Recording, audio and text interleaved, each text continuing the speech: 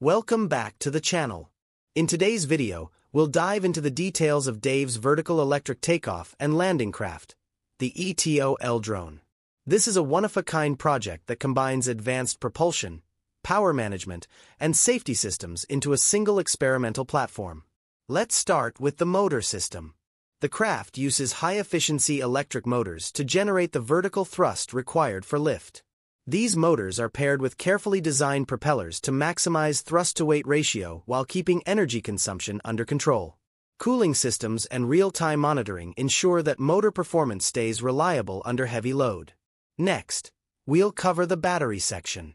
The drone relies on a high-capacity lithium-based battery pack designed for both power density and safety.